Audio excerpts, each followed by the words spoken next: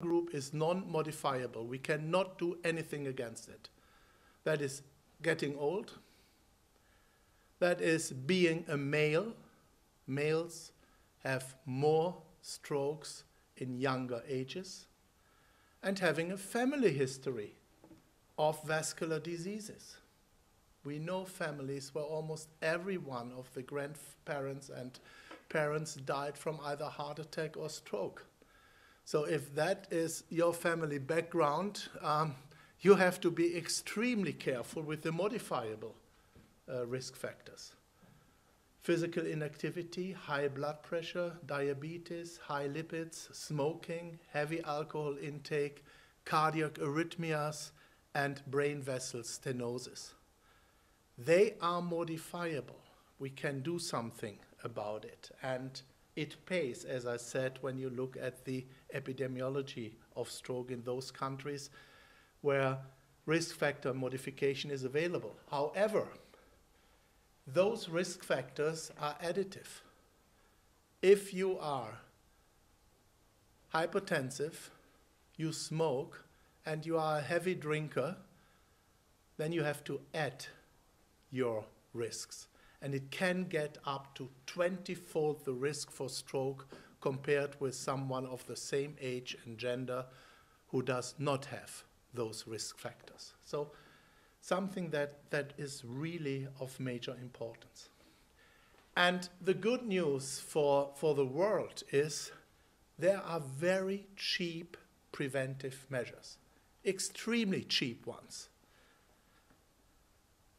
No smoking. If smoking would stop now, 30% less myocardial infarctions and strokes in the world would be the result. So that even saves money, right? Because you don't pay this amount of money for your cigarettes. Less salt, also something that is really cheap. If you know how much salt you take with your food, which is sometimes very well hidden. More exercise does only cost a little bit of equipment like new running shoes or something like that. But it also takes motivation, which sometimes is missing. So with these three, we could change the world by getting 1 out of 3 strokes prevented and 2 out of 3 myocardial infarctions prevented. So let's do it. And that is what the WHO is aiming at. And I can tell you, when you go to New York, to the General Assembly of the United Nations, where it will be on the agenda this year, later this year again, the lobby is full of salt and sugar manufacturers who do everything to fight upper limits of salt content in, for example, deep frozen pizzas, which have an incredible amount of salt, or in tomato ketchup, which has an incredible amount of sugar in it, all hidden, you know. Then there are medications, aspirin, blood pressure lowering drugs, cholesterol lowering drugs, many of them now over the counter, and the patent has run out, so they are becoming cheaper, which can also be used in middle-income countries. Stroke treatment 30 years ago, and still in most parts of the world today. Therapeutic nihilism. Nobody wanted to take care of stroke patients. Neurologists were not interested at all. These were sick people. They were really sick, acutely sick. Nothing for neurologists of that generation. Stroke was not considered an emergency. There were times where it was not allowed to transport an acute stroke patient with flashlight and sirens. That was only for myocardial infarction and trauma. Thanks God, that has changed now. There was no priority for stroke patients in the emergency room. They were the last in line. And everything was more important than the stroke because you could not do anything for them. And then you put them into bed and said, he must rest. Don't touch him. Don't do anything. Everything is dangerous. That was dangerous, not doing anything. And there was, as I said earlier, very little research for that. And one of the leading neurologists in the world, even a former president of the World Federation of Neurology, said there will never be a treatment for stroke. The brain dies too quickly. It became clear shortly thereafter, about 30 years ago, with some basic research, that it was not a black and white picture. Ischemia and cell death, or no ischemia and survival. There was a big gray zone in between. And this gray zone was an area of the brain where not enough blood arrived to keep it functioning, but there was still enough blood to keep the cells surviving like in a coma, but they could come out of that. And we realized, every one of us realized, that there was more time than the 5 or 10 minutes of global ischemia that would kill all of the brain. And we also learned that this means the earlier someone comes, the more tissue will be available that can be revived. So the concept of time is brain, or the clock is ticking and you're losing millions of brain cells by the minute of ischemia, became very important. And we understood that over time there was steadily more tissue that got finally infarcted. You see it in the lower line. Over time, the black thing is the core of the infarct. There is everything gone. Excuse me. But then over time, this core would grow, and the area that can be saved will become smaller. So that meant time is brain, and we have to be extremely quick. The mechanisms of brain ischemia were detected, understood, and people were thinking of, can we do something, can we give a drug that protects the neuronal cells from this injury? Neuroprotection was the key word. And neuroprotection was a big field for 20 years. Millions and billions of dollars have gone into that field. There were at least 100 big clinical trials trying to protect the brain against ischemic injury, and they all failed. None of those trials was successful. And the reasons were, from animal experiments, you expected much than you would actually observe. You used the wrong animal models, permanent occlusion. You used a wrong dosing. Doses that animals would tolerate are not tolerated by human beings because there are side effects that you don't see in animals. So in the end, this did not work. But something came up that worked. And it all depended on the arrival of brain imaging, in vivo brain imaging. And I call that the quantum leap in stroke medicine, and probably beyond. Here is Professor Hounsfield from the EMI laboratory in England. For the older ones, the research that he could do at EMI was linked to the success of the Beatles. The Beatles were an EMI group.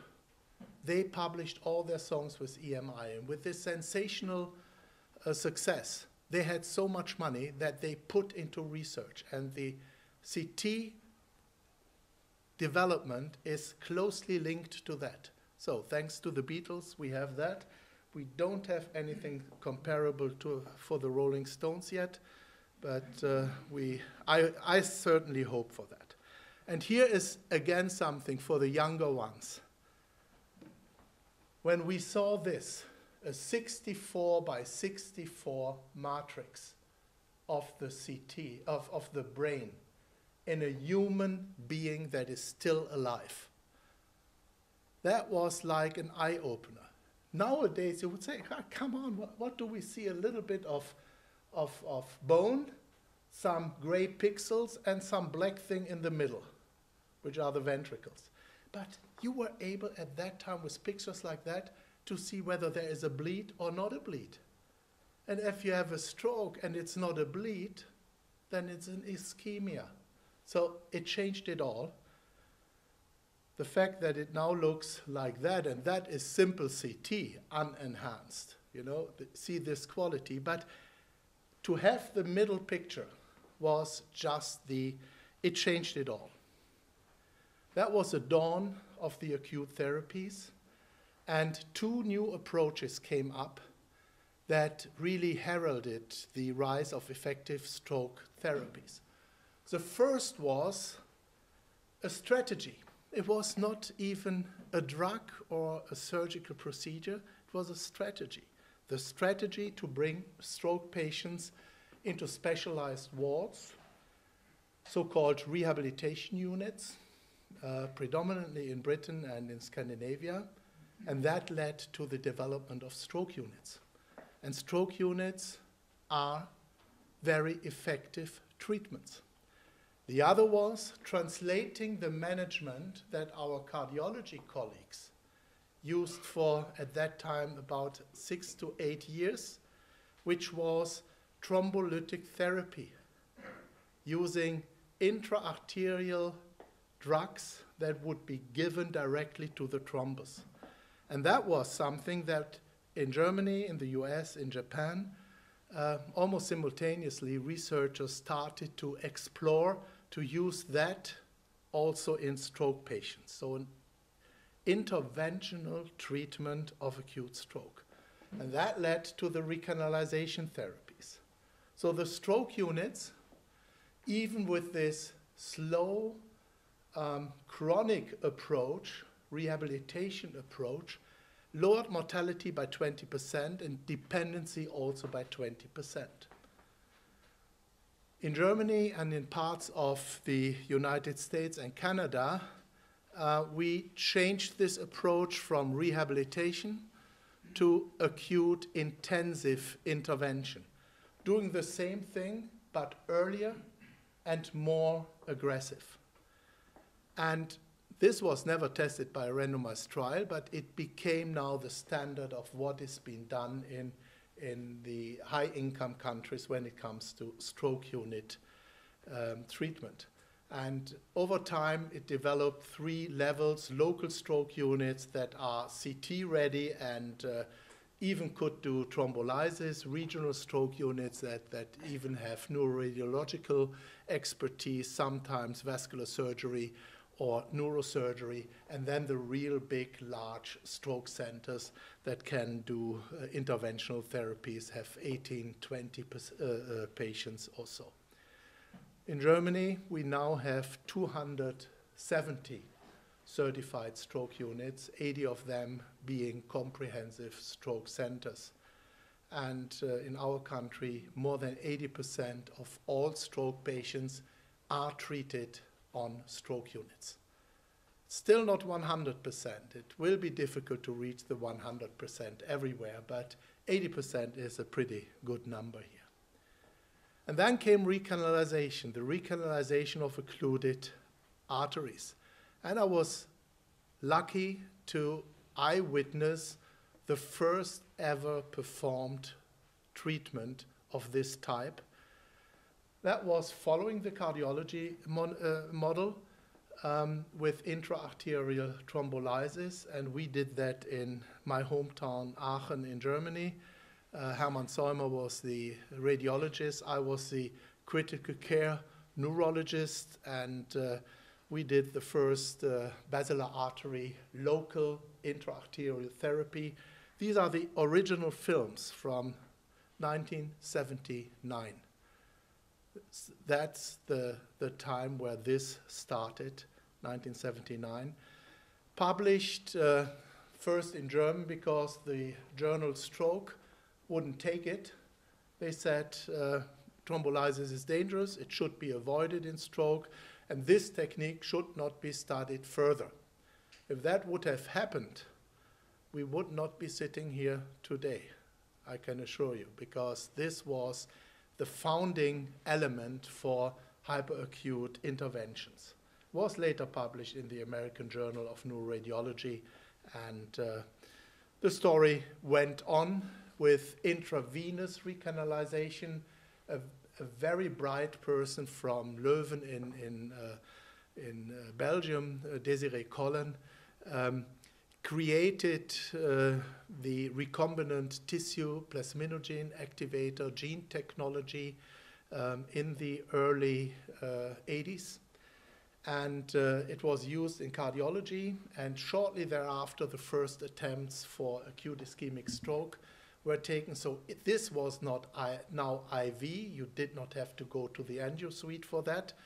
And after a couple of pilot studies, the randomized trials came, and those randomized trials came in the 90s. The NINDS study was the one that established the original 3-hour time window for IV RTPA, and shortly thereafter, the ICAS-3 trial widened this time window to 4.5 hours. Still, this is a short time window. The patient gets a stroke, it must be recognized. The emergency system must function. The patient is transported to a unit where treatment can be done, needs to have a CT scan. For the trial, needs to have an informed consent, and then treated within 4.5 hours. That is pretty tough sometimes, specifically if you live 100 kilometers away from the nearest center. That can be very bad for you. There is another example. It does not apply for many people, but for some, and those benefit a lot. There is one subtype of acute ischemic stroke that is almost deadly. This is called the malignant MCA infarction. And what that means is almost the whole hemisphere is acutely infarcted, and it will expand with edema and water. It looks like that. And for those who are familiar with CT scans, you'll see immediately there is a massive infarction, and this massive infarction presses over all structures of the midline to the other side, and the healthy brain is compressed. And that cannot be survived. Those patients die from a massive increased pressure within the cranium. And there was a very simple approach that we took, and that was, if there is not enough space inside the skull, you have to create the space. And creating the space is widening the skull, and you do that by a large piece of bone that you take off. It looks like that in a 3D reconstruction, but that allows the brain to swell to the outside. There were a couple of early case studies, and they suggested you bring down mortality from 80% to 30%. So 80% to 30%, unheard of. But people said, could it be that if you do that and they survive in the most severe damage state, so that it would be better if they were dead? And this was a very valid question. And this valid question was answered by, again, a randomized controlled trial. randomizing to surgery versus no surgery. A difficult study to do, because with the randomization process, the computer decides about life and death. When you are in the conservative arm, your likelihood of dying is 80%. That we knew. And if you're operated, it's like 30%. That we knew as well. We did not know what the quality of survival was. The randomized trials showed it. And this is what you see here. The upper line is the distribution of outcome with standard therapy. 71% mortality, and only 1 out of 42 patients surviving in a kind of okay state. This is 22% mortality, and now comes the important part, the blue one. These are the patients who survive completely dependent. These are the ones we were afraid of, and they are very few. All the others benefit largely from it, and this is now also true for patients up to 80 years of age. So a massive effect even in elderly patients. And the next and the last new thing is just 1.5 years old, and that is mechanical thrombectomy. Thrombectomy is around for 10 years, but